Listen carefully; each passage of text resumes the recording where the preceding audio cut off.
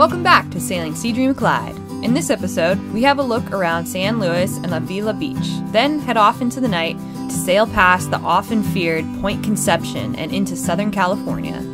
After a great night's sail, we regroup at Cojo Anchorage before continuing east down Santa Barbara Channel. En route, we encounter copious amounts of oil on the water's surface. Once in Santa Barbara Harbor, we check out town and I pick up my newly beloved inflatable stand-up paddleboard. Thanks for tuning in and enjoy the episode.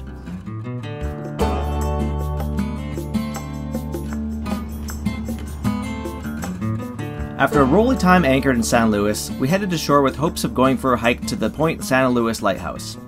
Unfortunately, due to the security perimeter surrounding the nearby Diablo Canyon nuclear power plant, one can only access this trail during scheduled guided hikes on Wednesdays and Saturdays. Once we discovered this, we felt pretty let down, but decided to walk to the little touristy town called Avila Beach. While nice enough, we didn't get much out of this place. It was very much catering to the Los Angeles tourist scene with nothing to offer other than expensive restaurants, cafes, bars, and a small grocery store of sorts with a meager supply of very expensive groceries. I really like this place. Yeah. So. Yeah, Avila Beach doesn't have too much to offer for cruiser folk. Tricky dinghy landing here at the beach and over at the pier as well. And basically nowhere to provision unless you take a Lyft or Uber. Between the lack of resources for cruisers, sketchy dinghy tie-up at the port, or challenging surf landing on the beach, and a pretty rolly anchorage, San Luis is a stop that we'd skip over next time in favor of spending more time in Morro Bay. That said, it did knock 20 miles off the long run south past Point Conception, and there is free access to drinking water at the pier in the harbor. We are going sailing. We're going to sail through the night and end up around dawn, just past Point Conception at Cojo Anchorage. Yeah, we're picking to go through the night because that is when the wind looks the best. So it looks really nice and moderate out there right now. I think we're just going to be cruising along. If we cruise at 4 knots the whole night average, then we're going to arrive right at dusk or right at dawn. So that's what we're hoping for. So off we go.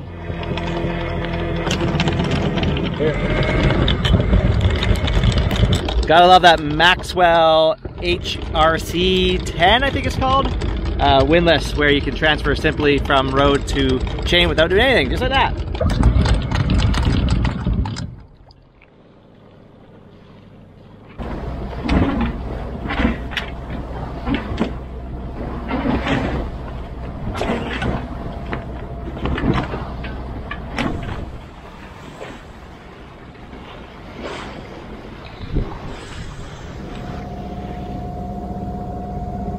The wind is still hesitating to fill up here for us, hoping it's going to happen before sunset. It's starting to show up now, so we got the Genoa out at least, cruising along a good pace under power. So we're making some miles anyways, and hopefully turn this engine off and just get the hydrovane going and relax. Oh. Well, we turned the engine off because don't want to motor all night. Going 2 knots right now. If we're in Strait of Georgia or the Gulf Islands, something with this nice little 7-knot breeze or something, we'd be zipping along, but of course the swell out here in the Pacific coast of California keeps you wallowing a bit.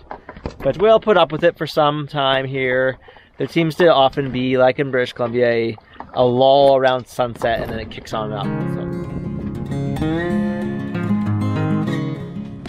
A little roly-poly out here, but the wind is starting to come up now just as the sun's setting. And the moon is up, so it's kind of neat that the sun's fading away, but the moon's going to keep giving us some nice light for the next, well, for most of the night here. It will set before dawn, but it should be a nice bright night tonight.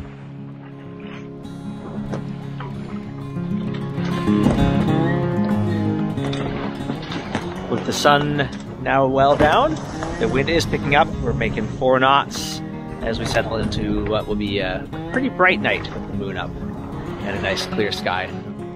I feel that sailing under the moon is one of the most beautiful experiences one can have. The way the moon reflects off the ocean swell as it rolls by leaves me happily staring for hours. Everything is so much easier when the moon is out. No need for a headlamp, no straining your eyes to make out objects up ahead, and no waves sneaking up unnoticed. Some guidebooks describe Point Conception as the Cape Horn of the Pacific, and while we certainly believe it can be a rough place with the difference in weather conditions to the north and south no doubt creating a lot of wind as the atmosphere continues its never-ending fight for equilibrium, we had a very easy time getting past this landmark and on into Southern California.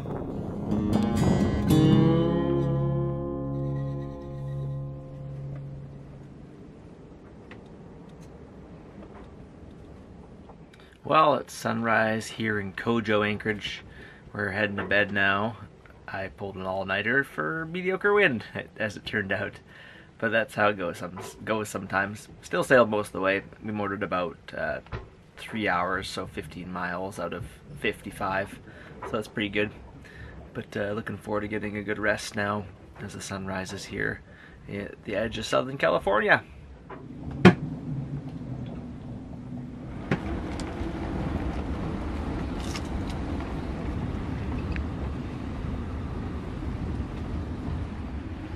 Alright, we're at Cojo Anchorage after a nice sleep until 1 o'clock for me. You were up a little earlier, huh? Yeah, I got up at 11. Nice. And then I went back to sleep for another hour. Nice. Yeah, and it's just howling here. We probably would have gone sailing if we'd woken up a little earlier, but it's almost 40 miles to Santa Barbara, so it didn't really feel like arriving in dark again, especially there where it's a bit busier, and I think the Anchorage is might be full of a lot of boats, so not very fun in the dark. Nope. No, so it's a beautiful spot here to just relax and relax on the boat. What do you think about going to the beach?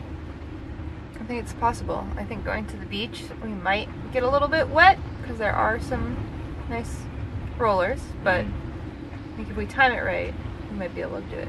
Yeah. There is a small craft advisory from 2 p.m. till 9 p.m. tonight. So we're definitely in the small craft mode right now with the wind gusting 30 for sure. Bunch of birds going crazy over here in the kelp bed. They seem to be working their way towards us, so we might get some action here. That's oh, right. And you saw dolphins. Yeah, I saw dolphins this morning. Yep, just cruising around, saying hey. Yeah. And I feel pretty refreshed after that very long day, or long night, which was pleasant overall. I've almost already forgotten about the lulls that were maddening me, but the moon and then the good sailing always makes me forget these kind of things, so yeah. And the stars and bioluminescence. Yeah. Some shooting stars too. Yep. A couple dolphins. Yeah, it's real nice.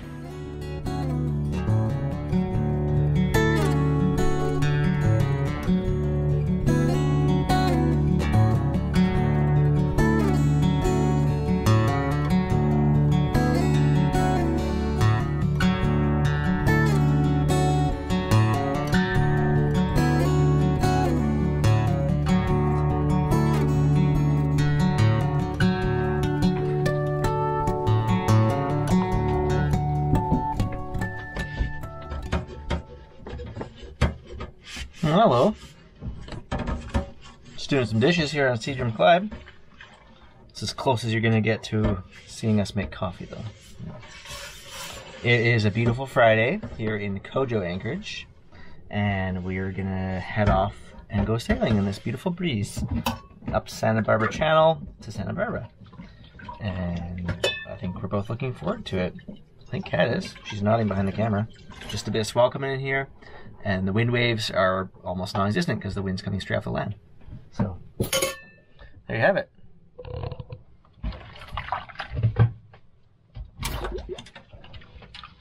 Dishes are all done.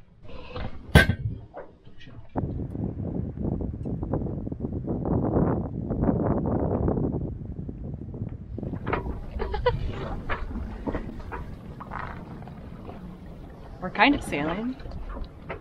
Very mellow. We have had some fluky winds and are attempting to go dead downwind to where we can see some wind lines just a little bit further out from shore. See if we make it. Yeah, the wind coming off the land here is making it very gusty and changeable. The angles are changing quite a bit, so there's been some good shots, and now this is our mellowest we've experienced since we got to this little area here. It's been very windy until now, but it's pretty good a little bit further offshore.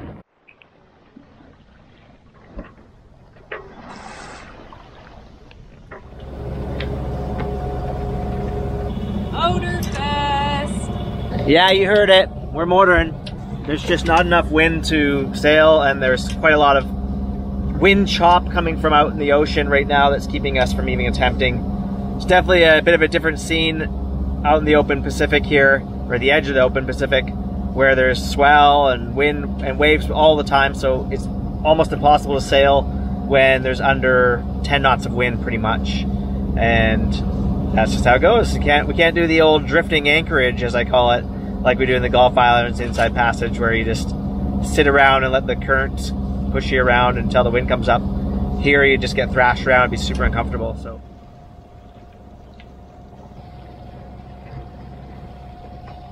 we are motoring along still. There is no wind anywhere. The forecast from NOAA for this area says 15 to 25 knots with gusts at 30. Horseshit! It's kind of like the forecast up in Canada, I guess. Off we go into the calms. Do we see a wind line up ahead? We could try to go raft up with one of those guys. Yeah, that'd be great.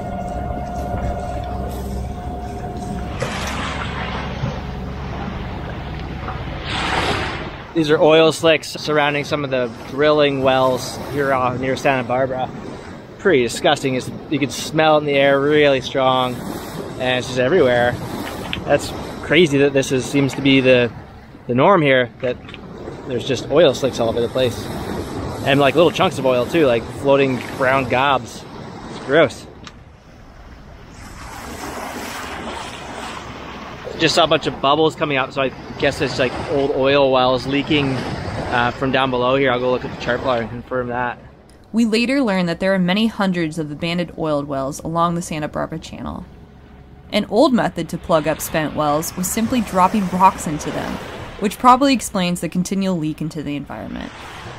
While efforts are underway to cap the leaking wells, there are also natural oil seeps, so some tar and oil will always be found in the waters in this region.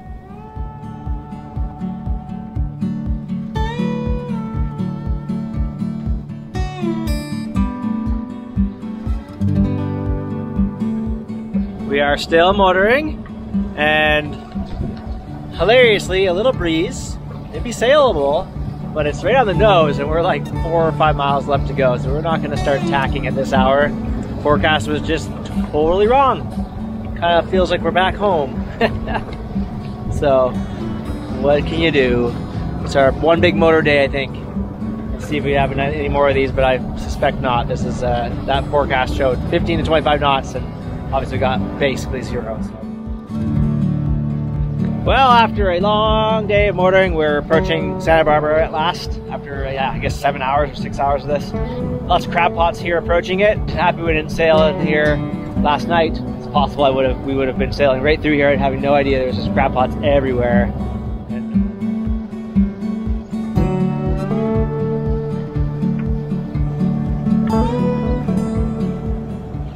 Well, after that long day, we're here in Santa Barbara, and we're just gonna jump right off the boat and go grab some dinner tonight.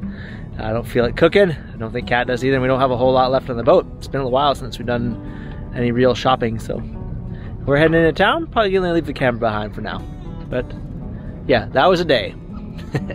I'm as viewers of this channel will know, I'm not a big fan of motoring, and I will go great lengths not to do it. But with that swell, it just makes it impossible to do much of anything. Just sit there drifting around in that, you'd just be getting walloped around, and it would be super uncomfortable. And in the end, we really needed to motor because there was no wind that ever did come up today. So what can you do? We're here now.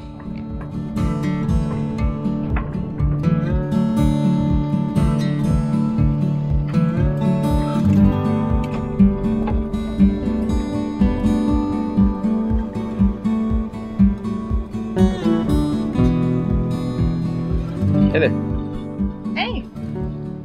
Welcome to Santa Barbara. We just had a delicious breakfast. Little fruit bowl with papaya and guava, and maybe they're tangerines. They're delicious. A little lime juice. And then Trevor, for the first time I've ever seen, used the oven stove and made a frittata, which was also very good. And we're gonna clean up, go take showers, and then head on over to the Santa Barbara Farmers Market. I really like it here so far. It's very expensive though to stay here. And to anchor out last night, our experience was less than ideal, just getting roly-poly all night. So I'm trying to make the most of it. Yeah, it's $1.75 a foot for transients here, and they could charge you $10 for the gate key, which I guess you can scan. You can like you don't necessarily need, but then you can't access the bathrooms. So we obviously paid our $10 for that, and we're tying up for at least the night.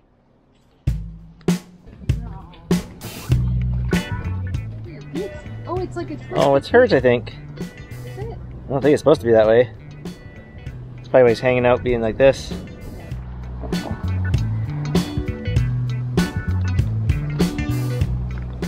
So we're off the boat and going for a stroll.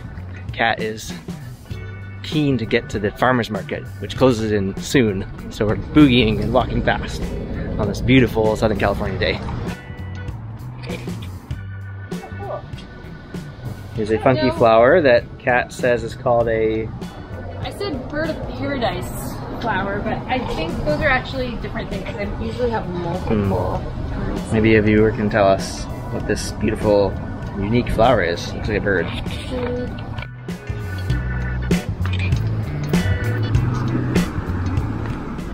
It's beautiful here. Look at that red door. So we walked a whole bunch, and then we took the bus part way back and got our groceries. Ooh, and look, there might be some more groceries. Little lemons or oranges or something. No, it's not ready yet.